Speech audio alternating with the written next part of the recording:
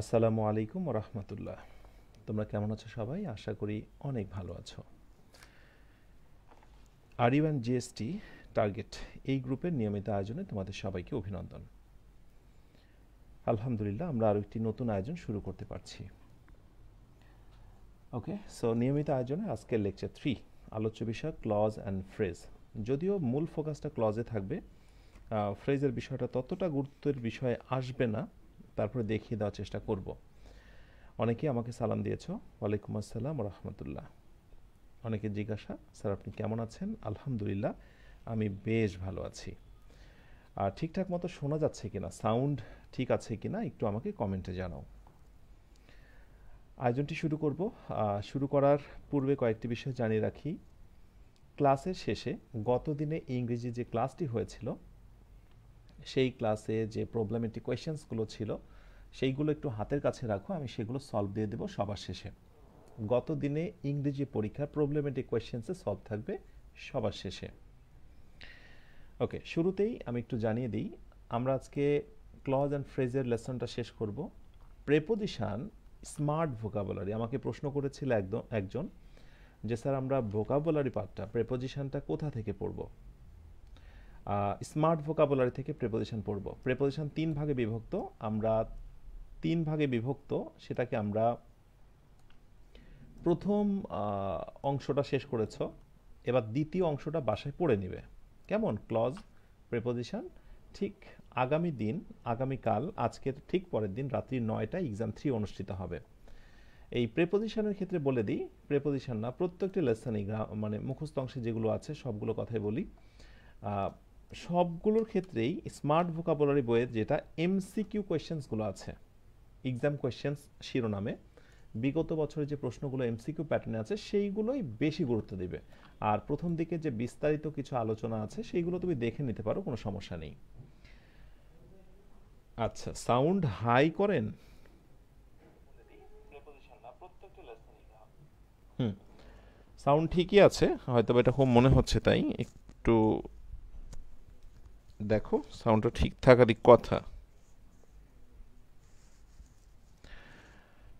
ওকে, তাহলে আমরা আয়োজনটি শুরু করতে পারি।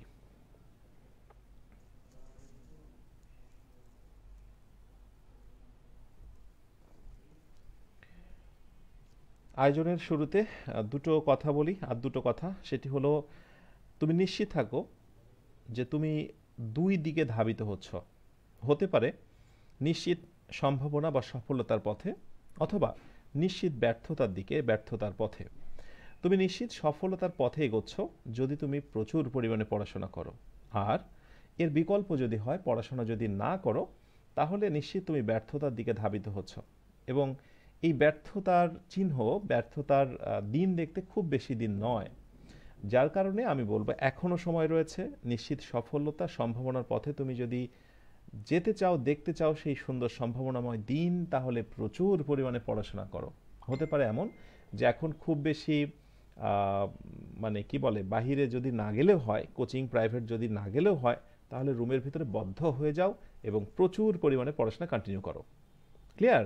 আচ্ছা, সাউন্ডের ব্যাপারটা মেবি এখন ক্লিয়ার হয়ে যাওয়ার কথা, একটু কমেন্টে জানাও। যার কারণে আমি বলবো এখনো সময় রয়েছে। সাউন্ডটা ঠিক আছে, আমি তো আমার এখান থেকে চেক করছি, তোমরা একটু দেখে নাও, সবই ঠিক আছে। ওকে, তাহলে আয়োজনটি শুরু করছি। আমরা ক্লজ অ্যান্ড ফ্রেজ কি করব বলো তো? প্রথমত আমরা এমসিকিউ ম্যাজিক বইটা হাতে নিয়ে ফেলবো, এরপরে এমসিকিউ ম্যাজিক বই থেকে ক্লজ অ্যান্ড ফ্রেজ লেসনটা বের করব। আচ্ছা, আরেকটি বিষয় জানতে চাই যে কারা কারা এই প্র্যাকটিসটা করো। ধরো আমি যে টপিকটা শেষ করি, গতদিন আমরা যে টপিকটা শেষ করলাম, টপিকটা শেষ করার পরে 2টি প্র্যাকটিস থাকে ওই টপিকের নিচে, হাইলি রিকমেন্ডেড কোয়েশ্চেন্স 15টা, এবং ওই টপিক ওই শিরোনামে সবার শেষে real model test.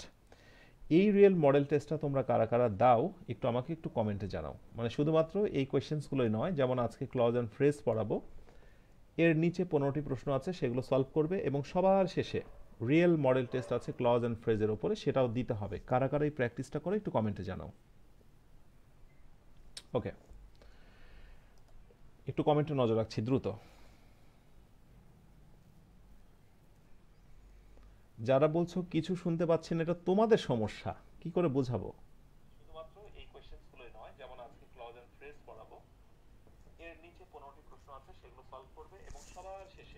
Real model test আছে ক্লজ এন্ড ফ্রেজের উপরে, সেটাও দিতে হবে। কারা কারা এই প্র্যাকটিসটা করে একটু কমেন্টে জানাও। ঠিক আছে, সবই তো শোনা যাচ্ছে। হ্যাঁ, এমডি আলামিন বলছে মনে ছিল না। খুব খুব ভালো, মনে না থাকলেই ভালো।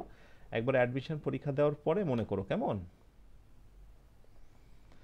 আচ্ছা, strike while the iron is hot an example of, বলছে যে এটা কোন ক্লজ। ও আরেকটি বিষয়, যারা ক্লজের পূর্ণাঙ্গ ক্লাস করতে চাও, এটা তো প্র্যাকটিস। দেখো আমি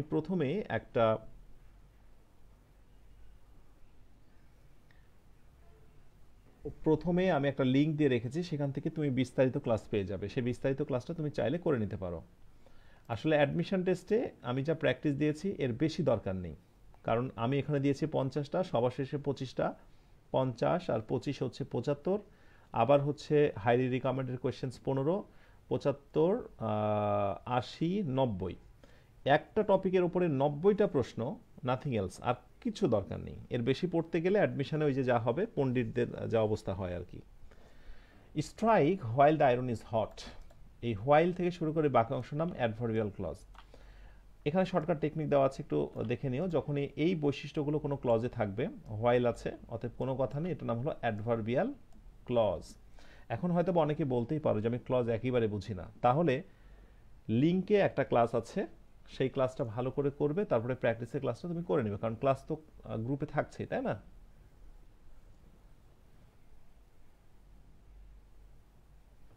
ওকে, নাম্বার 2তে আসো। আ ক্লজ মাস্ট হ্যাভ, এই কোয়েশ্চেনটা খুব খুব ইম্পর্টেন্ট। রাজশাহী ইউনিভার্সিটি 5-6 এসেছিল। এই 2 নাম্বার কোয়েশ্চেনটা একটু স্টার মার্ক দিয়ে রাখো, ভেরি ভেরি ইম্পর্টেন্ট। ক্লজের ভিতরে অবশ্যই থাকে একটা, কি থাকে, সাবজেক্ট থাকে এবং একটা ভার্ব থাকে। আমরা শর্টকাটে যেটা দিয়েছি, এই কথাটা মনে রাখা জরুরি, subject and finite verb is equal to clause. তার মানে ক্লজের ভিতরে কিন্তু সাবজেক্ট এবং ফাইনাইট ভার্ব থাকে।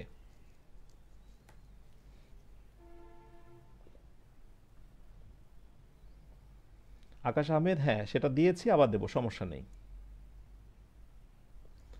এবার আসো number 3, the table has 4 legs, this is an example of clause. বলছে যে দ্য টেবিল হ্যাজ 4 legs, এইটা কোন ক্লজের বৈশিষ্ট্য? Independent clause. মনে রেখো, যেটি একটি সেন্টেন্স, একটি বাক্য, সেটাই ইন্ডিপেন্ডেন্ট ক্লজ। অথবা এটারই কিন্তু অন্য নাম হচ্ছে প্রিন্সিপাল ক্লজ, প্রিন্সিপাল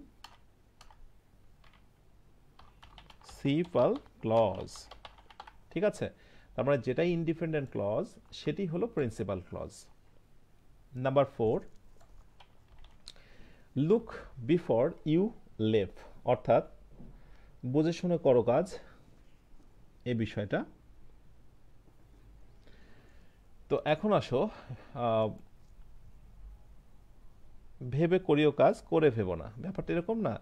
এই লুকের নিচে আন্ডারলাইন করে বলছে এটি কোন ক্লজ, এটি হচ্ছে প্রিন্সিপাল ক্লজ। কেন?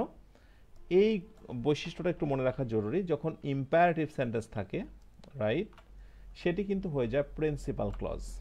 ইম্পারেটিভ সেন্টেন্সটা প্রিন্সিপাল ক্লজ। তোমরা নিশ্চয়ই জানো যে ভার্ব দ্বারা শুরু হলে সেটা ইম্পারেটিভ সেন্টেন্স। তার মানে এরপর থেকে যখনই 2টি সেন্টেন্স দেখবে, এর সঙ্গে যখন ইম্পারেটিভ সেন্টেন্স থাকবে ভার্ব দ্বারা শুরু, সেইটার নামই হয়ে যাবে প্রিন্সিপাল ক্লজ। কেমন?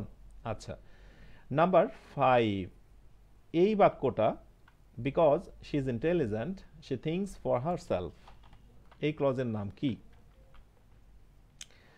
এই বিকজ থেকে শুরু করা আন্ডারলাইনটুকুর নাম কি? ডিপেন্ডেন্ট ক্লজ, যেটাকে আমরা পরাধীন ক্লজ বলি। আর একটু যদি ভেঙ্গে কাউকে জিজ্ঞাসা করা হয় যে বিকজ শি ইজ ইন্টেলিজেন্ট, এই ক্লজটার নাম কি? আচ্ছা, ক্লজের একটা স্মৃতি তোমাদের আমি স্মরণ করে দিই। প্রিন্সিপাল ক্লজ, প্রিন্সিপাল ক্লজ, এরপরে সাবঅর্ডিনেট, সাবঅর্ডিনেট ক্লজ, অ্যান্ড সবার শেষে কোঅর্ডিনেট। সাবঅর্ডিনেটের হচ্ছে 3টা প্রকার, একটা হচ্ছে নাউন ক্লজ, জাস্ট স্মরণ করে দিচ্ছি, নাউন ক্লজ, এরপরে অ্যাডজেক্টিভ ক্লজ, এবং আরেকটি হচ্ছে নাম্বার 3 অ্যাডভার্ব ক্লজ।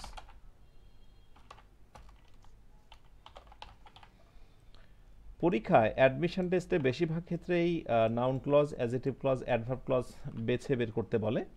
অনেক সময় যেটা বলা হয় যে সাবঅর্ডিনেট ক্লজেরই আরেকটি নাম আছে, সেটি নাম হলো ডিপেন্ডেন্ট ক্লজ। সো এটা হলো dependent clause, principal clause, independent clause, subordinate clause, এটাকে বলা হয় ডিপেন্ডেন্ট ক্লজ। তো এখন যদি প্রশ্ন করা হয় বিকজ শি ইজ ইন্টেলিজেন্ট, এটা অবশ্যই ডিপেন্ডেন্ট ক্লজ, অস্বীকার করছি না, কিন্তু ডিপেন্ডেন্ট ক্লজের যে তিনটি প্রকার, এই প্রকারের মধ্যে কোনটি আমি তোমাদের কাছ থেকে জানতে চাই। বিকজ শি ইজ ইন্টেলিজেন্ট, এই তিনটি প্রকারের ভিতরে কোনটি? ঝটপট করে একটু কমেন্টে জানাও।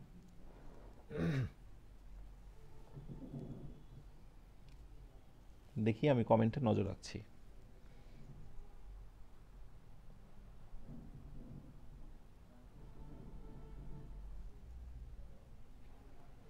ওকে,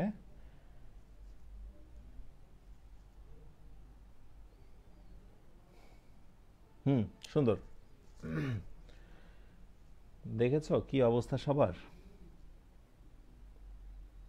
আরজু আখি, এতক্ষণ পর্যন্ত আমি শুধুমাত্র আরজু আখি আর মেহেদি হাসান, ফাতেমা বিনতে জহির, খাদিজা আক্তার, আচ্ছা কোন লাইব্রেরি? সকল লাইব্রেরিতে। আচ্ছা, শারমিন ইসলাম, এই কয়েকজনের সঠিক দেখছি। হ্যাঁ, এই ক্লজের নাম হয়ে যাবে তখন অ্যাডভার্বিয়াল ক্লজ। তাহলে কি পরিমাণে ভুল করেছো একটু কমেন্টে নজর রাখো সবাই।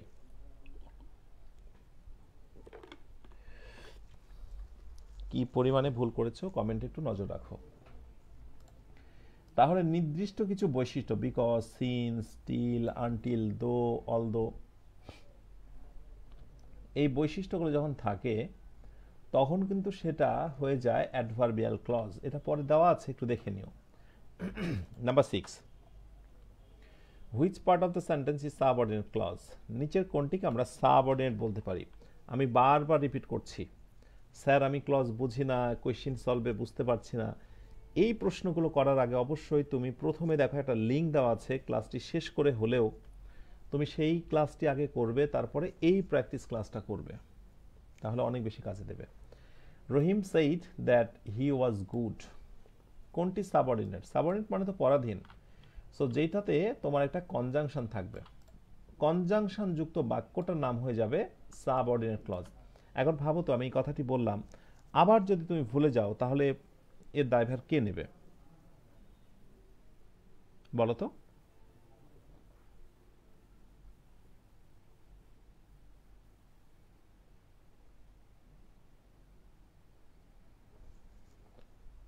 ঠিক আছে, তাহলে দ্যাট হি ওয়াজ গুড, এইটুকুর নাম সাবঅর্ডিনেট ক্লজ। এই বৈশিষ্ট্যগুলো দেখে রেখো, এই বৈশিষ্ট্য থাকলে সেগুলো সাবঅর্ডিনেট ক্লজ। এর ভিতরে দ্যাট আছে, আছে না? রাইট, এর নাম subordinate clause. Number 7, identify the clause of the following sentence. I took no notice of him so he flew into race. So দিয়ে বাক্য শুরু হয়েছে, এটার নাম কোঅর্ডিনেট কনজাংশন। একটু দেখে রেখো, এখানে coordinate conjunction and, but, or, so, therefore এগুলো থাকলে সেটি কোঅর্ডিনেট কনজাংশন হয়ে যায়, না বোঝার কিছু নেই। 8 নম্বরে আসো। ক্লজের যে তিনটি প্রকার, বিশেষ করে সাবঅর্ডিনেটের যে তিনটি প্রকার, noun clause, adjective clause, adverb clause, এই জায়গা থেকেও একটু প্রশ্ন হয়ে যায়, প্রশ্ন হয়ে থাকে। এই শর্টকাটগুলো একটু দেখে নিও, তোমরা যখন বিস্তারিত ক্লাস করবে সেখানেও পাবে। যেমন দেখো, subject, verb, object, subject, verb, object. ঠিক এই অবজেক্ট পরবর্তী তুমি যে ক্লজটা পাচ্ছ সেই ক্লজের নাম হলো নাউন ক্লজ। মনে থাকবে, অবজেক্ট পরবর্তী তুমি যে ক্লজটা পাচ্ছ, অবজেক্ট পরবর্তী যে ক্লজটা পাচ্ছ তার নাম নাউন ক্লজ।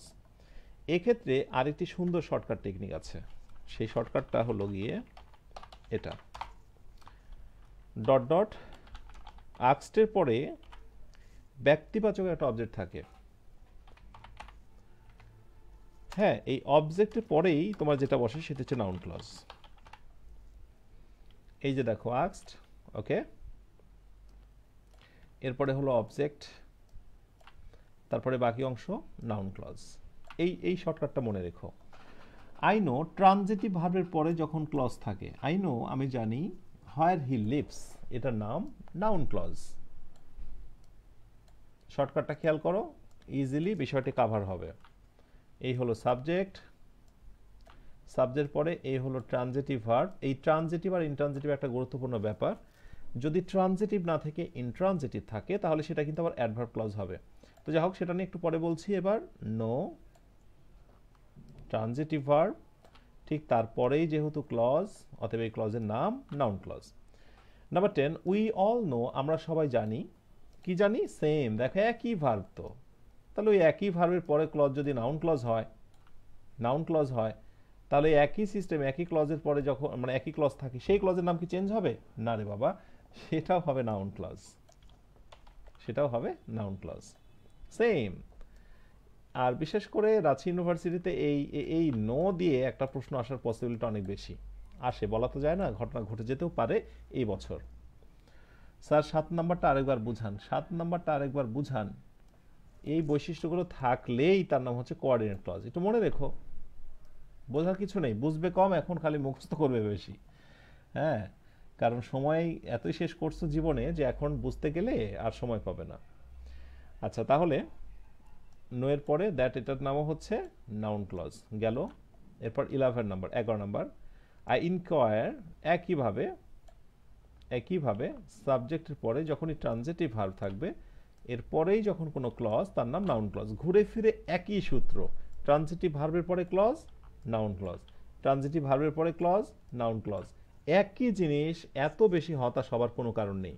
মজার কথা হচ্ছে, তুমি যদি ক্লজ অত ভালো নাও বুঝো, এই প্রশ্নগুলো যদি সলভ করে যাও, একটা ঘটনা, ভালো ঘটনা পরীক্ষার হলে ঘটে যেতে পারে। আই মিন, হুবহু প্রশ্নগুলো কমন পাবে, নতুবা এই প্রশ্নগুলো অনুকরণে আরেকটি প্রশ্ন পাবে।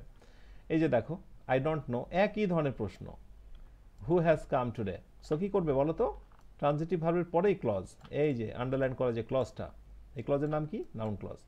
13 নাম্বার, এই সূত্রটা কিন্তু আমি তোমাদের দিয়েছি। আস্টের পরে যখন অবজেক্ট থাকে, দেখো আমি একটু আগে দিয়েছি কিন্তু ট্রানজিটিভ ভার্বের পরে, এবং বিশেষ করে আমি এখানে লিখে দেব এএস কে দিয়ে আস্ট।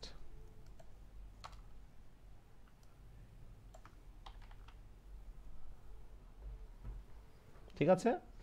সো ট্রানজিটিভ ভার্বের পর যদি অবজেক্ট থাকে, ওকে, এবং তারপরে যদি ক্লজ থাকে, সেই ক্লজের নামও হলো নাউন ক্লজ।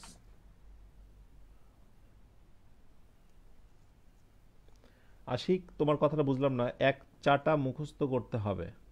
এক চাটা না, একটা না। আচ্ছা আচ্ছা, পেজ খুঁজে পাচ্ছ না, একটু সূচিপত্র দেখো রিমন। হুম, হ্যাঁ, আক্সটের ক্ষেত্রে দুইটি অবজেক্ট থাকে নাজিম মিয়া, আমি এত বিস্তারিত বলছি না। আক্সটের ক্ষেত্রে অবশ্যই ইনডিরেক্ট, এবং এই অংশটার নাম হচ্ছে ডিরেক্ট। ওকে, এরপরে দেখো একই ধরনের বাক্য খুলনা ইউনিভার্সিটিতে এসেছিল, একই আই ডোন্ট নো, নো এর পরেই যে ক্লজ, কতবার তুমি দেখবে বলো তো? একসময় তুমি বিরক্ত হয়ে যাবে। নাম্বার 15, 15 নাম্বার, এই 15 নাম্বার বাক্যটা একটু হাইট করা আছে, সেটা হচ্ছে this is the book which I lost, অথবা দ্যাট আই লস্ট, হুইচ অথবা দ্যাট আই লস্ট। একটা কথা মনে রাখবে, রিলেটিভ প্রোনাউনের পর যখনই ক্লজ থাকবে সেটি হয়ে যাবে অ্যাডজেক্টিভ ক্লজ।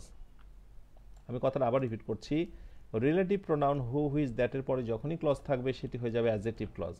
যেমন যেমন আমি যদি বলি I know the man who did it, একটু খেয়াল করো সবাই, রিলেটিভ প্রোনাউন দিয়ে যখনই কোনো ক্লজ হবে, তার মানে এটা অবশ্যই relative clause, relative clause. And relative clause মানে অ্যাডজেক্টিভ ক্লজ, ঝামেলা শেষ। Adjective clause, CLAUSE, clause. বুঝতে পেরেছ? তাহলে দেখো, আমরা এখানে কিন্তু এই জিনিসটা ছিল না, এটা লুকানো আছে, একটু ধরে নিতে হবে। দিস ইজ দ্য বুক, এইটা হলো সেই বইটা, হুইচ আই লস্ট, যেটা আমি হারিয়েছিলাম। সো হু ডিড ইট, এটাকে আমরা অ্যাডজেক্টিভ ক্লজ বলতে পারি। ঠিক একইভাবে আই লস্ট, এটার নাম হলো অ্যাডজেক্টিভ ক্লজ। বুঝতে পেরেছ? আচ্ছা, এরপরে 16 নাম্বারে আসো, he tells a tell that sounds untrue.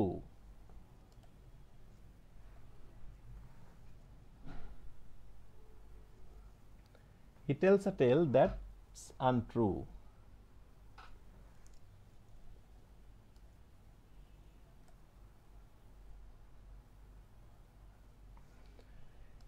এই রুলটা হলো কিসের মতো?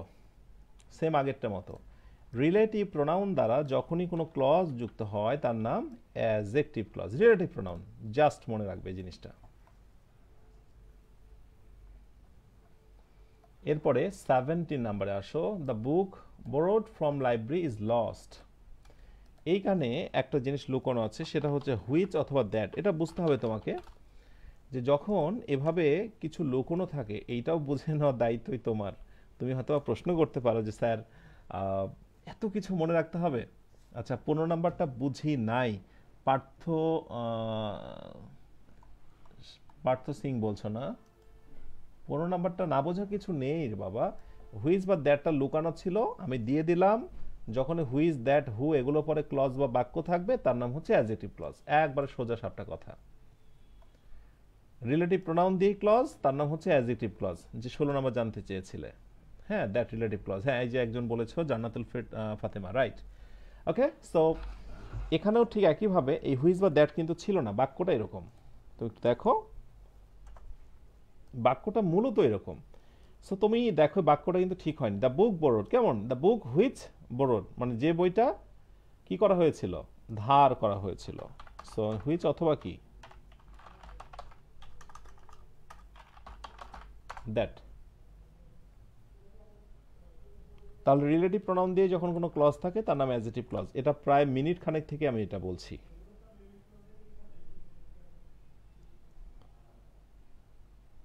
এই যে দেখো ওই কথাটা আবার প্রমাণিত হবে। রিলেটিভ প্রোনাউন দ্বারাই যে ক্লজ তার নাম অ্যাডজেক্টিভ ক্লজ। তুমি খেয়াল করো, এই যে relative pronoun who, who's that, who clause, adjective clause.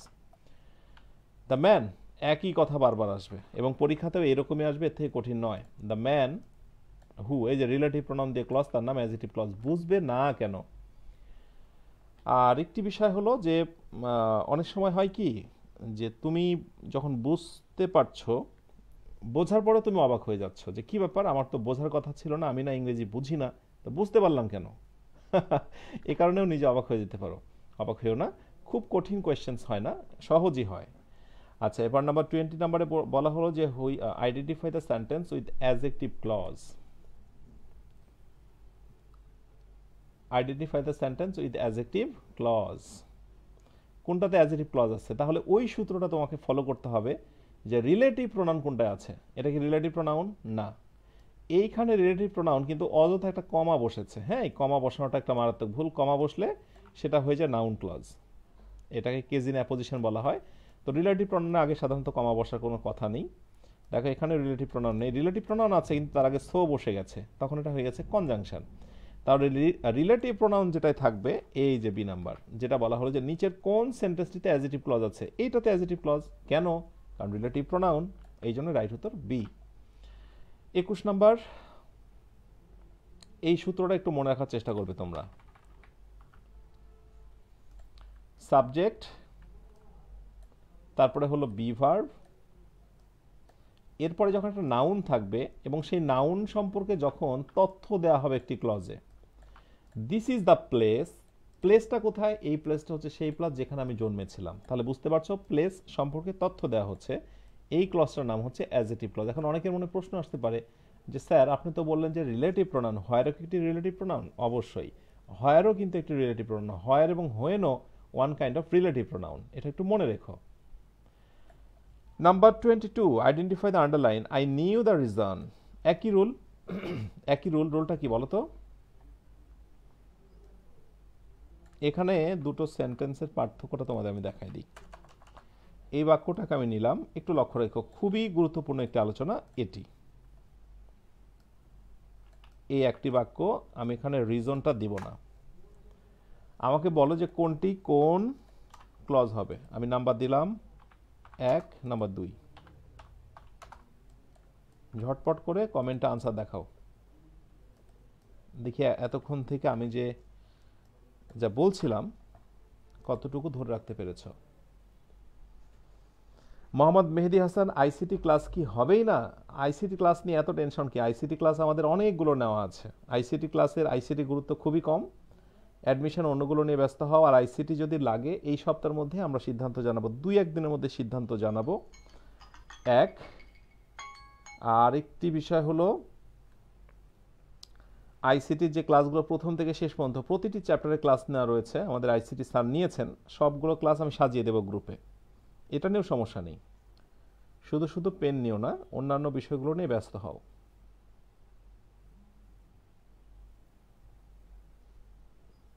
Okay, fine. ক্লাসে মনোযোগী হও। সুন্দর। এই সূত্রটা দেখো, সাবজেক্ট সাবজেক্ট, ট্রানজিটিভ ভার্ব, এরপরে নাউন বা নাউন ক্লজ, ঠিক এরপরে যখন একটি ক্লজ পাবে, রাইট, তার নাম adjective clause, ADJ, adjective clause. এইবার মনে করে দেখো, এইটা আমি বেশ কয়েকবার বোঝালাম তোমাদের। সেটা কি? সাবজেক্ট, টিভি মানে ট্রানজিটিভ ভার্ব, এই ট্রানজিটিভ ভার্বের পরে যখন ক্লজ থাকবে, সাবজেক্ট, ট্রানজিটিভ ভার্ব, এর পরেই হলো ক্লজ। অতএব এই ক্লজটার নাম কি মনে আছে? এটার নাম হলো নাউন ক্লজ। ব্যাস, এই হলো noun clause. Thank you so much যারা বুঝে শুনে রাইট উত্তর দিতে পেরেছ। Noun clause. 23 number, the news he gave me was false. আসলে এই সেন্টেন্সে একটা শূন্যতা আছে। দেখি তোমরা কে বলতে পারো এই সেন্টেন্সটা আসলে কি লাগানো যাবে 23 নম্বরে, একটু ধারণা করো তো। The news that he gave me was false. তাহলে কি বুঝতে পারলে? রিলেটিভ প্রোনাউন দ্বারা যে নিউজটা সে দিয়েছিল সেটা ছিল ফলস। এই যে রিলেটিভ প্রোনাউন তুমি দিচ্ছ, রিলেটিভ প্রোনাউন দিয়ে ক্লজ মানে অ্যাজেটিভ ক্লজ। কতবার বলবো তোমায় বলো তো? এই তো ইদ্রিস খান বলছে that, fine. This is the man who called yesterday, এটার নাম অ্যাজেটিভ ক্লজ। কেন বলো তো? কারণ রিলেটিভ প্রোনাউন দিয়ে adjective clause. 25 number, which of the following sentence contain an adjective clause. বলছে যে নিচের কোন সেন্টেন্সে অ্যাজেটিভ ক্লজ রয়েছে। তাহলে বলো তো কোন দিকে নজর দেবে? ঘুরে ফিরে যেটাতে রিলেটিভ প্রোনাউন আছে, রিলেটিভ ক্লজ, সেটাই হলো অ্যাজেটিভ ক্লজ। কোনটাতে আছে? বি নাম্বারে। কি খুব কঠিন মনে হচ্ছে যে একেবারে মাথার উপর দিয়ে যাচ্ছে, কিছুই বুঝতে পারছি না? যদি এখনো এমনটি হয় তাহলে কিন্তু ব্যাপারটি কষ্টের।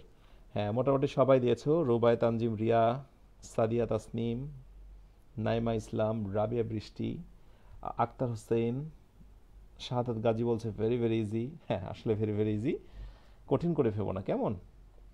এই বাক্যটা অলরেডি একবার সলভ হয়ে গেল আমাদের এই একটু আগেই। এই যে দ্যাট দিয়ে রিলেটিভ প্রোনাউন দিয়ে, অতএব সেটি হচ্ছে adjective clause. 27 number, the children are safe, একটাই সেন্টেন্স, অতএব তারই নাম কি হবে বলো তো? ইন্ডিপেন্ডেন্ট ক্লজ, মানে প্রিন্সিপাল ক্লজেরই অপর নাম ইন্ডিপেন্ডেন্ট ক্লজ, এবং সেটাই হলো মেন ক্লজ। এই জন্য বলা হয়েছে রাইট উত্তর হলো এ অ্যান্ড বি, বোথ। বুঝতে পারছো? একটাই সেন্টেন্স, সেটাই ইন্ডিপেন্ডেন্ট ক্লজ, সেটাই হচ্ছে মেন ক্লজ, সেটাই হলো প্রিন্সিপাল ক্লজ। যেই লাউ সেই কদু। আচ্ছা, number 28, behave as a gentleman behaves. এখানে কিছু শব্দ মনে রাখা জরুরি। আমি ধরো বললাম যে, বা তুমিও ধরছো যে আমি ক্লজ বুঝি না, তাহলে তোমাদের জন্য আমি যেটা বলবো সেটি হলো কিছু বৈশিষ্ট্য মনে রাখবে। ক্লাসটি শেষ করে আমি যেগুলো পড়াচ্ছি ব্যাখ্যাগুলো তো অনেকটা বুঝে ফেললে, এক থেকে শুরু করে শেষ পর্যন্ত যতগুলো প্রশ্ন আছে বেশ কয়েকবার রিভিউ করবে। Behave as a gentleman behaves, as আছে তার নাম অবশ্যই হলো অ্যাডভার্বিয়াল ক্লজ। এখন আমি তোমাদের কিন্তু একটা প্রকার দেখিয়েছিলাম, বলো তো অ্যাডভার্বিয়াল ক্লজ কার প্রকার? কে কে বলতে পারে? অ্যাডভার্বিয়াল ক্লজ কার প্রকার? একটু সময় দিলাম। হ্যাঁ, অ্যাডভার্বিয়াল ক্লজ হচ্ছে সাবঅর্ডিনেট ক্লজের প্রকার। তার মানে এটাই সাবঅর্ডিনেট, সাবঅর্ডিনেটের একটা প্রকার হলো অ্যাডভার্বিয়াল ক্লজ। এখন দেখতে হবে পরীক্ষায় কিভাবে প্রশ্ন করা হয়েছে।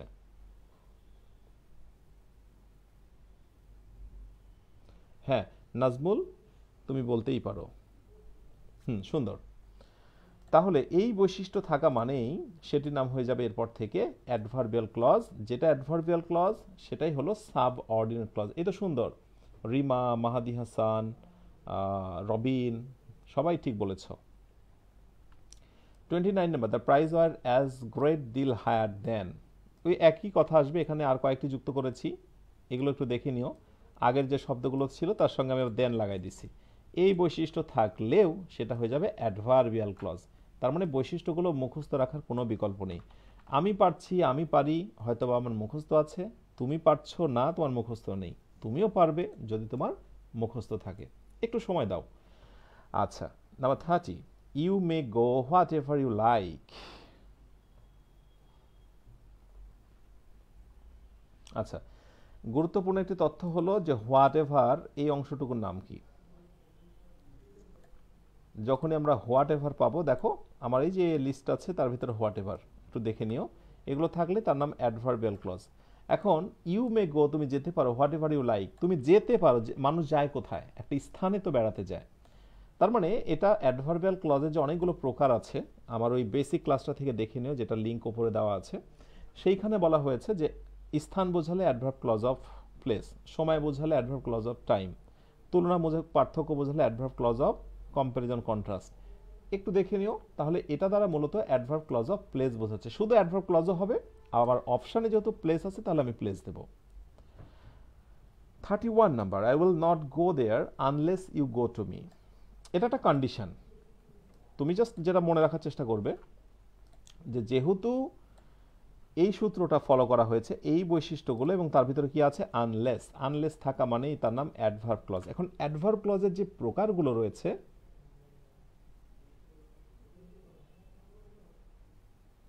কি যেন খাদিজা বলেছে যে কেন আপনার নাম পড়ান না, ঠিক কষ্ট পাইলেন কেন, নাকি কি যেন বললা, মানে তোমার নাম বলিনি, বলে ফেলছি।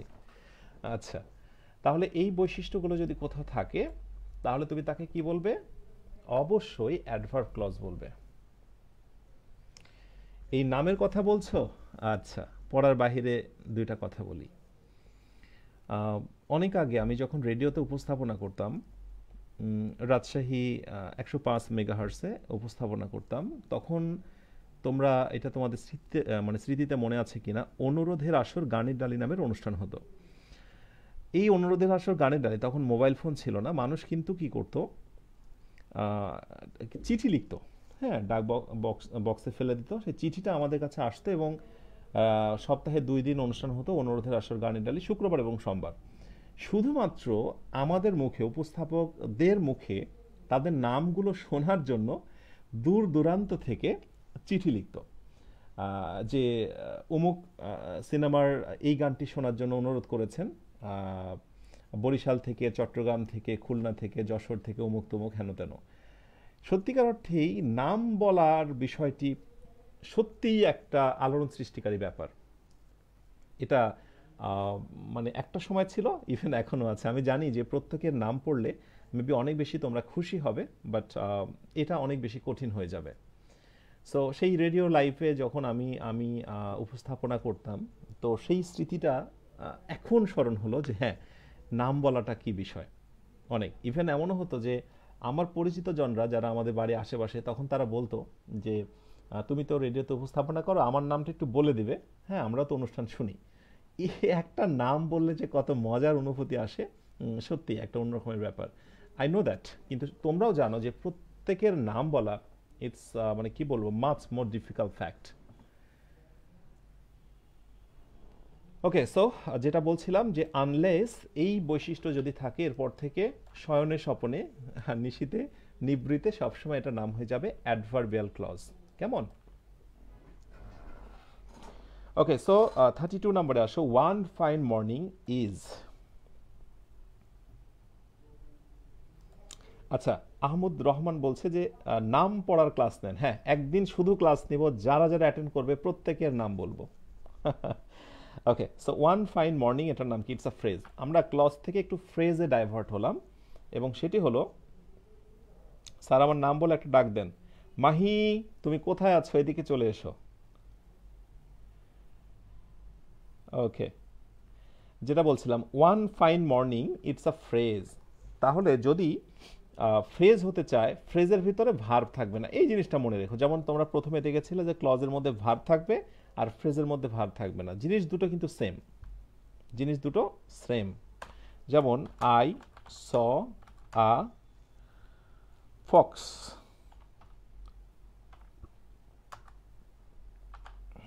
With out a tail.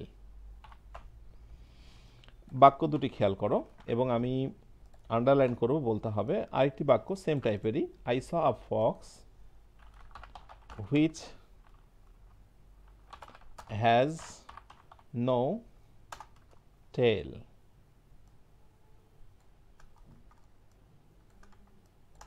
Article দেওয়া যাবে না। সো এবার ঝটপট করে একটু কমেন্টে জানাও ওপরেরটার নাম কি আর নিচেরটার নাম কি, অর্থাৎ কোনটি ফ্রেজ আর কোনটি ক্লজ।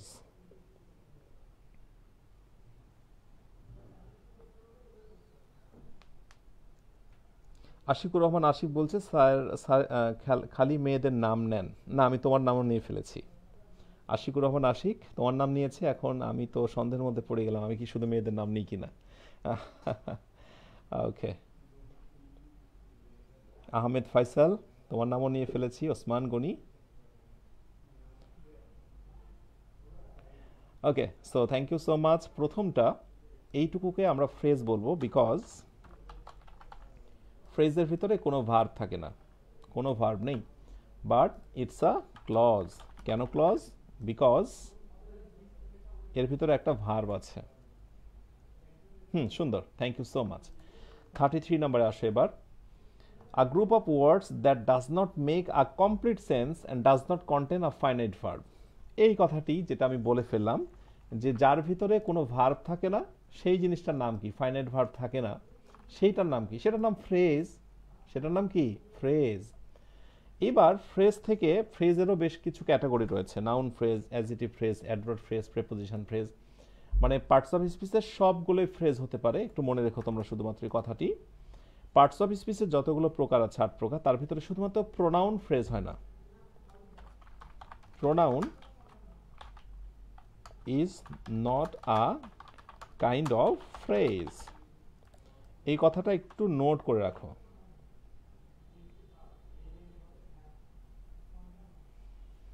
ওকে, সো একটু নজর রাখি আমরা এর কথাটার দিকে, যে pronoun is not a kind of phrase, অর্থাৎ প্রোনাউন কখনো ফ্রেজ হবে না। প্রোনাউন বাদ দিয়ে তুমি নাউন ফ্রেজ বলো, অ্যাডজেক্টিভ ফ্রেজ বলো, অ্যাডভার্ব, প্রিপোজিশন, কনজাংশন, ইন্টারজেকশন, কিন্তু ভুল করে প্রোনাউন ফ্রেজ বলো না। পার্টস অফ স্পিচের 7টি হচ্ছে ফ্রেজ।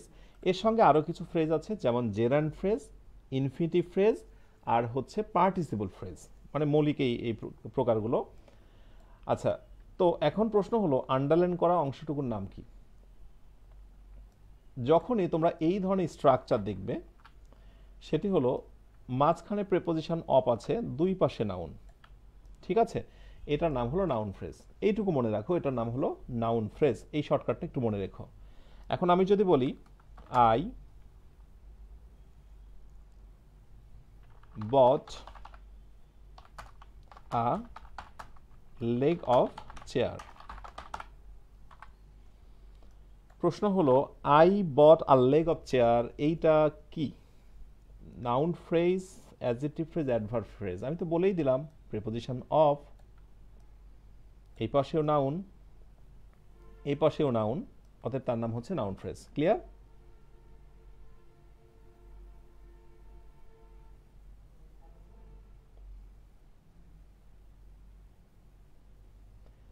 তাহলে 35 নম্বরে আসি। We were waiting for the bus, preposition দিয়ে শুরু, নাউন দিয়ে শেষ। একটু মনে রেখো তোমরা, প্রিপোজিশন দিয়ে শুরু, নাউন দিয়ে শেষ, এর নাম প্রিপোজিশনাল ফ্রেজ। অবশ্যই প্রিপোজিশনাল ফ্রেজ, ঠিক আছে। এখন অনেকের কিন্তু প্রশ্ন আসতে পারে যে স্যার টু রাইড ওয়েল এটার নাম কি? এইবারে কিন্তু এখানে একটা মজা, প্রিপোজিশন দিয়ে শুরু, নাউন দিয়ে শেষ, প্রিপোজিশনাল ফ্রেজ। কিন্তু এটাতে দেখো প্রিপোজিশন দিয়ে শুরু, নাউন দিয়ে কিন্তু শেষ হয়নি, তো এটা প্রিপোজিশনাল ফ্রেজ নয়, এই ব্যাপারে নিশ্চিত হও। এই টু রাইড ওয়েল এটার নাম আসলে দুইটা। টু রাইড ওয়েল আমরা এটাকে বলতে পারি two plus V one extension, এটাকে বলা হয় ইনফিনিটিভ ফ্রেজ। এটা অবশ্যই ইনফিনিটিভ ফ্রেজ, আমরা অস্বীকার করছি না, কিন্তু দেখো তো অপশনে কি ইনফিনিটিভ ফ্রেজ রয়েছে? নেই। অথচ এই সবটুকু হচ্ছে বাক্যের সাবজেক্ট, এটা তো ভার্ব, ভার্বের পূর্বে এটুকু সাবজেক্ট। সো যেটা সাবজেক্ট হতে পারে সেটা অবশ্যই কি হয়ে যায়? নাউন ফ্রেজ হয়ে যায়। তো এখানে আরেকটি বিষয় জেনে রাখা দরকার, অ্যাডমিশনে এই ধরনের প্রশ্নগুলো আসে। যেমন যদি এই কোশ্চেনটাই করি আমি, এটা দিলাম যে two R is human,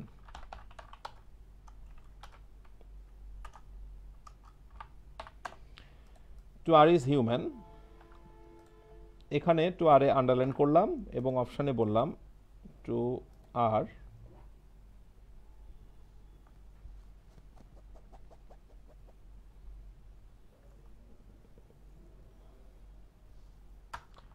R with something.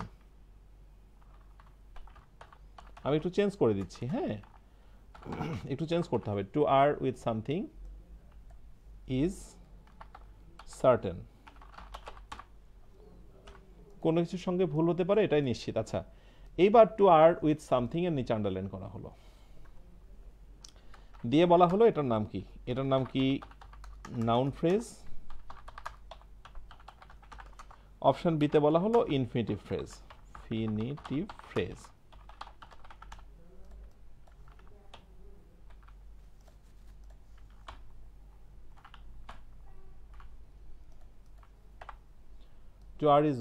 Two R with something is certain. বলো এটার নাম তোমরা কি দেবে? সুন্দর, একটু মিলিয়ে নাও। এটা যদি আমরা বলি স্ট্রাকচারালি, স্ট্রাকচার মানে গঠন, গঠন অনুযায়ী এটা অবশ্যই ইনফিনিটিভ। কিন্তু আমরা যদি বলি ফাংশনালি, একটা বাক্যে কোন ফাংশনে বসেছে, সাবজেক্ট ফাংশনে, নাউন ফাংশনে, অতএব সেটি নাউন ফ্রেজ। তার মানে এখানে রাইট উত্তর দুইটাই হতে পারে, কিন্তু দুইটাই যদি থাকে পরীক্ষায় তুমি কোনটা দেবে? সর্বদাই ফাংশন, ফাংশন, বাক্যের সাবজেক্ট ফাংশন। কিন্তু যদি বলে স্ট্রাকচারালি তাহলে এটি হয়ে যাবে ইনফিনিটিভ। ঠিক আছে, যারা বুঝে শুনে বলতে পেরেছো তোমাদের সবাইকে অভিনন্দন। 37 নাম্বার, আ চার্মিং গার্ল। অবশ্যই এটা একটা ফ্রেজ এবং এটা নাউন ফ্রেজ। কেন? কারণ মূল আলোচ্য বিষয় তো নাউনকে নিয়েই, তাই না? আমরা কিন্তু গার্লকে ডিফাইন করছি। দেখো এ গার্ল অথবা চার্মিং গার্ল, ঠিক আছে? তার মানে গার্লটাই কিন্তু মেন। কিন্তু আমরা যদি গার্লটাকে এখান থেকে বাদ দিই, আ চার্মিং, কি কোনো অর্থ আছে? No. So be careful. So noun ক্লজে অবশ্যই শিরোনাম হিসেবে টাইটেল বা মূল শব্দটা কিন্তু নাউন ফ্রেজ হবে। নাউন ফ্রেজ ক্লজ বলেছিস, sorry. 38 number, to read news paper is a habit, is a good habit.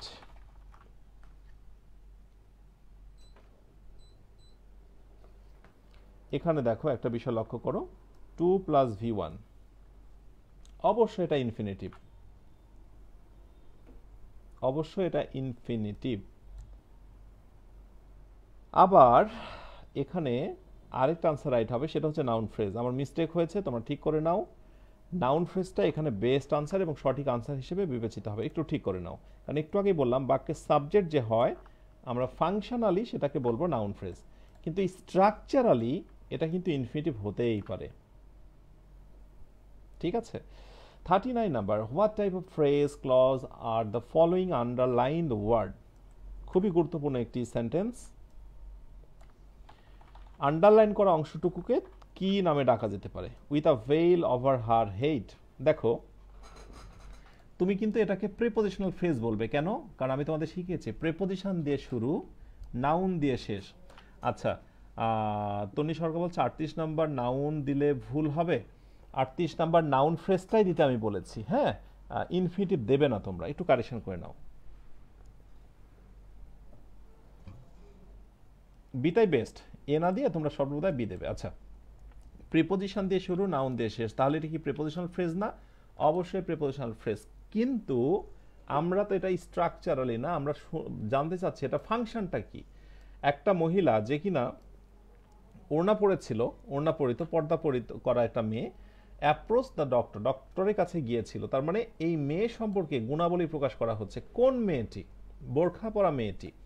So যখন এভাবে নির্দিষ্ট করে নাউন সম্পর্কে গুণাবলী প্রকাশ করা হয় সেটা কি হয়ে যায়? সেটা অ্যাডজেক্টিভ হয়ে যায়। সেই জন্য এটা ফাংশনালি কিন্তু এটা হচ্ছে অ্যাডজেক্টিভ, ফাংশনালি এটা হচ্ছে অ্যাডজেক্টিভ, বাট স্ট্রাকচারালি এটা হলো প্রিপোজিশন। আমরা কোনটাকে প্রেফার করব? ফাংশনালি। যারা বুঝতে পারছো ওয়েলকাম, না বুঝলেও হতাশ হবার দরকার নেই। ক্লাসটি শেষ হওয়ার পর আবার তুমি আরেকবার দেখবে। অনেকে এটা বুঝতে পারছো না ফাংশনালি কি আর কি বলে স্ট্রাকচারালি কি। Number 40, Raju looked for his কার। এটা আমার মনে হয় একবার বোঝাইলে বুঝতে পারবে। সেটা হলো ভার্ব, তো ভার্বের সঙ্গে সামথিং, ভার্বাল ফ্রেজ। তুমি চাইলে এটাকে গ্রুপ ভার্বও বলতে পারো, ভার্বাল ফ্রেজও বলতে পারো। তার মানে ভার্বাল ফ্রেজগুলোই কিন্তু গ্রুপ ভার্ব বা গ্রুপ ভার্বগুলোই কিন্তু ভার্বাল ফ্রেজ। এবার আসো পরেরটা, হি ওয়ার্কড উইথ অল সিনসিয়ারিটি। এইটা যদি না পারো খুব কষ্ট পাবো। বলো, উইথ অল সিনসিয়ারিটি প্রেপোজিশন দিয়ে শুরু, নাউন দিয়ে শেষ, তাহলে নাম কি? Prepositional phrase. দেখো তো অপশনে কি প্রেপোজিশনাল ফ্রেজ কোথাও আছে? নেই। তাহলে তুমি কি করবে এখন? এখন দেখো ইনট্রানজিটিভ ভার্ব, এই যে ইনট্রানজিটিভ ভার্ব ওয়ার্ক, এরপর যেহেতু প্রেপোজিশনাল ফ্রেজ বসেছে তাহলে সেটি হয়ে যাবে অ্যাডভার্বিয়াল ফ্রেজ। মনে রেখো এরপর প্রত্যেকটি ক্ষেত্রে যতই প্রেপোজিশন দিয়ে শুরু হোক না কেন, যদি ইনট্রানজিটিভ ভার্বের পরে বসে তাহলে প্রেপোজিশনাল ফ্রেজগুলো অ্যাডভার্বিয়াল ফ্রেজে রূপান্তরিত হবে।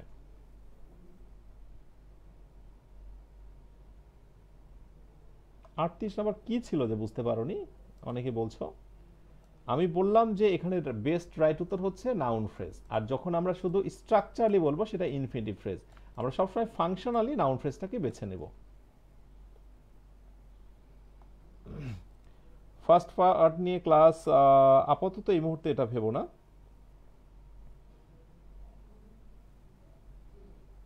আগে এগুলো শেষ করো। আচ্ছা, একজনের কমেন্ট হচ্ছে যে স্যার আপনি কি বলে যে লিসে এত কিছু মুখস্থ রাখেন কিভাবে, আমাদেরকে ট্রিক শেখান। মুখস্থ না, আসলে এই সেন্টেন্স দেখলেই তার ব্যাকগ্রাউন্ডে আমার আসলে রুলসগুলো মনে হয়ে যায়। আমাকে তুমি যদি বলো যে ইংরেজি রুলস বলেন, আমি কয়টা বলতে পারবো, হয়তো বা কয়েকটা, কিন্তু প্রতিটি সেন্টেন্স দেখলে আমার একটি স্ট্রাকচার মনে হয়ে যায়। সো তুমি যখন শিখবে তখন রিয়েল লাইফ এক্সাম্পলের মাধ্যমে শেখার চেষ্টা করবে। The train is moving fast, এটা তো জানোই। ফাস্টটা যেহেতু হচ্ছে অ্যাডভার্ব, অ্যাডভার্বের সঙ্গে সামথিং, অতএব অ্যাডভার্বিয়াল ফ্রেজ। ইনট্রানজিটিভ ভার্বের পরে বসেছে অ্যাডভার্বিয়াল ফ্রেজ। এভাবেও প্রুভ করতে পারো অনেকভাবে। নর্মালি ফার্স্ট সারা জীবনই হচ্ছে অ্যাডভার্ব, সো অ্যাডভার্বের সঙ্গে যা থাকবে তাই তো অ্যাডভার্ব হবে, এটাই স্বাভাবিক না? Our class begins in November, preposition দিয়ে শুরু, নাউন দিয়ে শেষ। অবশ্যই কি বলো তো? প্রিপোজিশনাল ফ্রেজ, অবশ্যই প্রিপোজিশনাল ফ্রেজ। কিন্তু কিন্তু কি বলো তো? বাক্যে ফাংশনালি কাজ করছে কিভাবে, কোন পার্টস অফ স্পিচের মতো? এটা অবশ্যই অ্যাডভার্ব। কেন বলো তো? কারণ বিগিন শব্দটা ইনট্রানজিটিভ। ওই যে একটু আগে দেখালাম ওয়ার্ক, এই যে এটার মতোই। সো ইনট্রানজিটিভ ভার্বের পরে যতই প্রিপোজিশনাল ফ্রেজ থাকুক না কেন সেটা হয়ে যাবে অ্যাডভার্বিয়াল ফ্রেজ। সেম পরে বাক্য, I work on without any protest. Preposition দিয়ে যতই শুরু হোক, নাউন দিয়ে যতই শেষ হোক, সেটা অবশ্যই হয়ে যাবে অ্যাডভার্বিয়াল ফ্রেজ। মানে বিষয়টা এরকম, একটা জিনিস তুমি যদি শিখে ফেলো ঘুরে ফিরে ওই রকমই কোয়েশ্চেন্স সবগুলোই। কবি সিরাতে নাইম বলছে অ্যাডভার্ব টাইম, ঠিক আছে। 45, দ্য বুক উইথ কাভার। আচ্ছা, এইটা আমি তোমাদের কাছ থেকে হুবহু বুঝতে চাইবো ঝটপট করে। The book with colourful cover, preposition দিয়ে শুরু, নাউন দিয়ে শেষ, প্রেপোজিশনাল ফ্রেজ, আমি অস্বীকার করছি না। কিন্তু এটা কি অ্যাডজেক্টিভ ফ্রেজ না? যেহেতু বই সম্পর্কে তথ্য হচ্ছে, বইটা কোন ধরনের? কালারফুল, মানে কালারফুল কাভারের বই। তাহলে বই সম্পর্কে যখন তথ্য দিচ্ছে এটা অ্যাডজেক্টিভ ফ্রেজ, কিন্তু অ্যাডজেক্টিভ ফ্রেজ কি আমার অপশনে আছে? নেই। তাই আমাকে বাধ্য হয়ে প্রেপোজিশনাল ফ্রেজটাই নিতে হলো। বাট যদি এখানে কোনোভাবে অ্যাডজেক্টিভ ফ্রেজ থাকতো, এবার কি নিতাম বলো তো? এবার আমি অবশ্যই ফাংশনালি, কার্যত এটা অ্যাডজেক্টিভ ফ্রেজ, আর স্ট্রাকচারালি এটা প্রিপোজিশনাল ফ্রেজ। আমাদের সর্বদা নজর থাকবে ফাংশনালির দিকে। যেহেতু ফাংশনালিটা ছিল না, ছিল কি না, এই জন্য কিন্তু আমরা প্রিপোজিশনাল ফ্রেজ নিয়েছি। ওপ is the boy by the biggest bike. এই বাই দ্য বিগেস্ট বাইকের নিচে আন্ডারলাইন করতে হতো, মিসিং, সবাই আন্ডারলাইন করে নাও। প্রিপোজিশনাল, সরি, আন্ডারলাইন করা থাকবে না।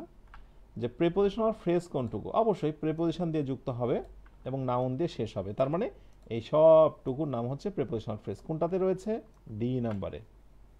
কঠিন করে ভেবো না, তোমার ভাবনাটাই তোমার শেখার যাত্রা, শেখার সিস্টেমকে কঠিন করে দেয়। তুমি যা কিছু কঠিন ভাবো আসলে সেটা কঠিন হয়ে যায়। একটু সহজ ভাবার চেষ্টা করো। 47 number, identify the underline part. I drunk water as much as. As much as একটু সহজ করে বুঝে নাও, দুই পাশে দুইটা বাক্য কিনা? একটি বাক্য। অন্য কথা, এই পাশে একটি ক্লজ, এই পাশে একটি ক্লজ। দুইটি ক্লজকে যারা যুক্ত করে তারা কি? কনজাংশন। আর অনেকগুলো শব্দ, তাহলে কনজাংশনাল ফ্রেজ।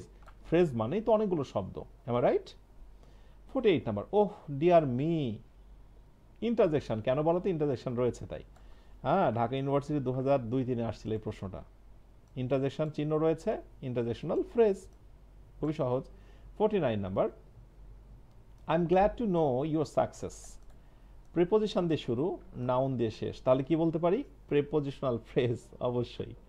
কিন্তু সমস্যা হলো টু দিয়ে যখন থাকে, তোমরা জানো যে টু দিয়ে থাকলে তাকে প্রিপোজিশনাল বলতে হবে না, তাকে বলতে হবে অবশ্যই নাউন ফ্রেজ, সরি কি বলে, ইনফিনিটিভ ফ্রেজ।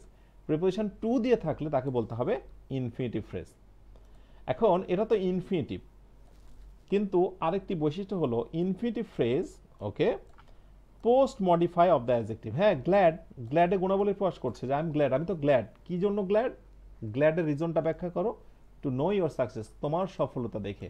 তাহলে অ্যাডজেক্টিভের পরে যেহেতু বসেছে, পরে বসলে কি বলে? Post modifier. তো সেই দিক থেকে বিচার বিবেচনা করলে বোঝা যায় শুধুমাত্র রাইট উত্তর হচ্ছে বি নাম্বারটা। রাজশাহী ইউনিভার্সিটি 12-13তে আসা প্রশ্ন। And 50 number question, loudly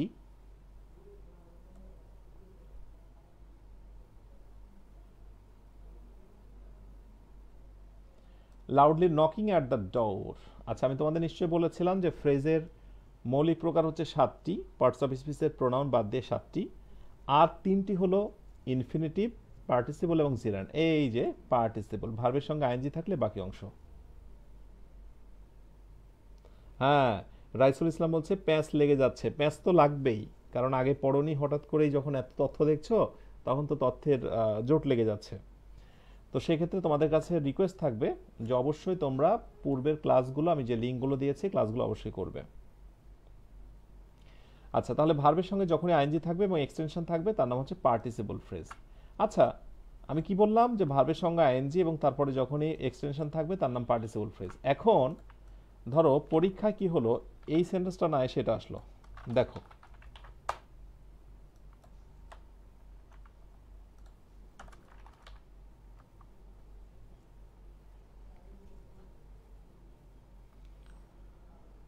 CLOSING, closing the door,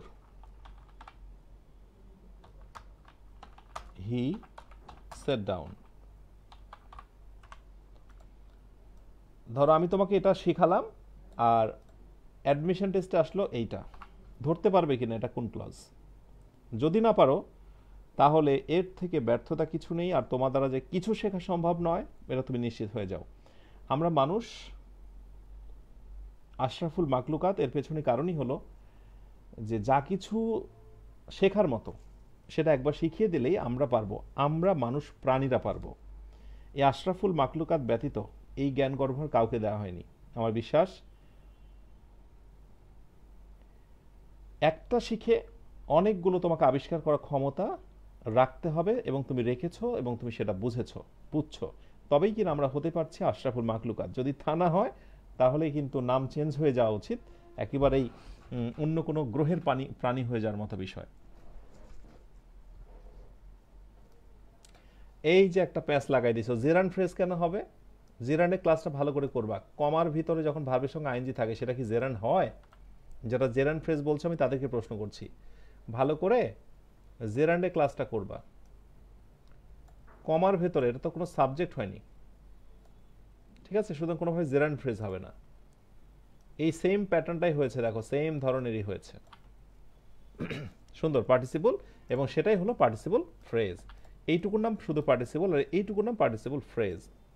Robin Hossain একটু দেখে নিও, জেরানটা ভালো করে দেখে নিও। আশিকুর রহমান আশিক দেখে নিও, যারা জেরান বলছে একটু দেখে নিও, হ্যাঁ, কারণ কমার ভিতরে জেরান থাকে না।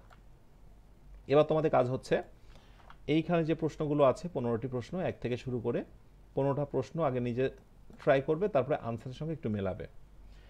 আর এরপরে নেক্সট কাজ হলো যে এই বইটা শেষে কিন্তু কি আছে, 50টা প্রশ্ন আমরা সলভ করলাম। এই বইটা শেষে তোমাদের এই শিরোনামে ক্লজ অ্যান্ড ফ্রেজ, এই শিরোনামে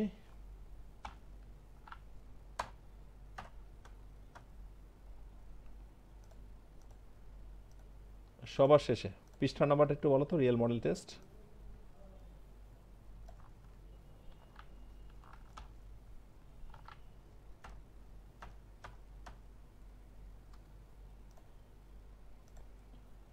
বইটার শেষে, সবার শেষে কিন্তু রিয়েল মডেল টেস্ট আছে।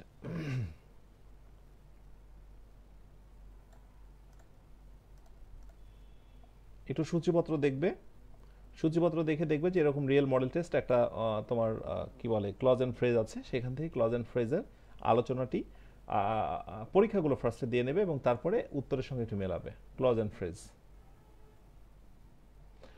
আচ্ছা, সুমায়া বলছে স্যার টপ 15-এ কয়েকটা বুঝি না। আচ্ছা, এগুলো দেখে রাখো, যেগুলো যেগুলো প্রবলেম সেগুলো একটু দেখে রাখো, ঠিক আছে। 405 একজনে বলছে 405-এ আছে না, 405-এ নাই, সম্ভবত এটা যাবে একটু দূরে চলে গেছে। এই তো, হ্যাঁ, ব্যাস সবার শেষে কিন্তু এই ক্লজ অ্যান্ড ফ্রেজটা তোমাকে প্র্যাকটিস করতে হবে।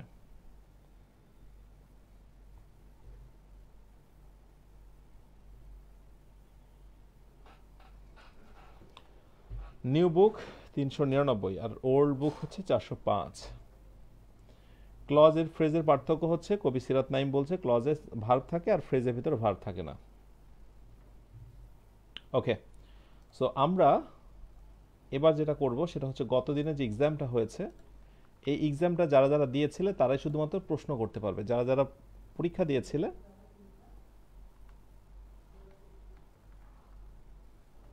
তারা একটু কমেন্টে জানাও।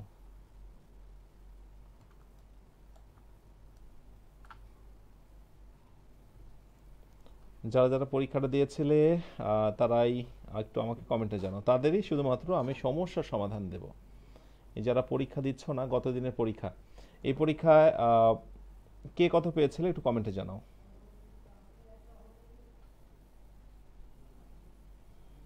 শান্তিদুল ইসলাম খাদিজা বলছে যে স্যার এটা কোন clause, I will take my shoes of so as not too dirty the carpet.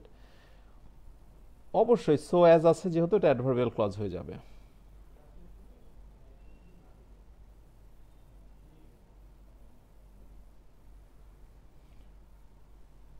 আচ্ছা, 4 নাম্বারটা, 4 নাম্বারের আনসারটা ভুল আছে, আসলে এখানে লুজ হবে না, এখানে লস হবে। Thank you so much. তুমি যে পরীক্ষা দিয়েছো, পড়াশোনা করেছো সেটা বুঝতে পারছি। 4 নাম্বারটা ঠিক করে নাও। আসলে সাবজেক্টের পর তো ভার্ব দরকার, তাই না? সো ভার্ব এটা, আর লুজটা হচ্ছে বেসিক্যালি ওটাও ভার্ব, বাট এটা adjective one kind of. So এখানে রাইট উত্তর হচ্ছে লস, নট লুজ। লুজ মানে ঢিলা, এটা নয়। এই লসটা তোমরা ঠিক করে নাও। আচ্ছা, 4-এর লস, হ্যাঁ ঠিক আছে। 4 নাম্বারটা, 4 নাম্বার ঠিক আছে। 1 নাম্বারটা, this is the school which I use to go. একটু বাংলা বুঝতে হবে, এটা হলো সেই স্কুল যেখানে আমি যেতাম। Use to go,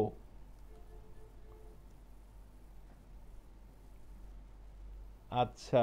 B number, this is the school which I use to go, এইটারও right উত্তরটা মিসিং আছে। ইউজ টু এর পর ভার্বের বেস ফর্ম, অর্থাৎ 1-এর এ নাম্বারটা একটু ঠিক করে নাও সবাই। আচ্ছা, আমি যাকে আনসার দিয়েছিলাম এগুলো একটু মিস্টেক হয়েছে, আসলে অন্য জায়গা থেকে মিস্টেকটা হয়ে গেছে। ইউজ টু এর পরে কি হয়, ভার্বের বেস ফর্ম হয়, সেই থেকে 1-এর এ নাম্বার। হ্যাঁ, হেলাল খান একটু মিস্টেক ছিল 4 নাম্বারটা। ওসমান গনি ধারাবাহিকভাবে করার দরকার নেই, কারণ এই কোয়েশ্চেন্সগুলো সলভ আমরা হচ্ছে আমাদের এমসিকিউ থেকে যখন করাইছিলাম সেখানেও ছিল, তাহলে আবার কেন ধারাবাহিকভাবে দিতে হবে? ওসমান গনি কেন দিতে হয় বলো? 2 নাম্বারটা, ডট ডট বিং ইনজিউর্ড, অর্থাৎ ইনজিউর্ড হওয়ার কারণে হি lay on the ground Groening, সে কাতরাতে কাতরাতে কি বলে মাঠে পড়ে গেল।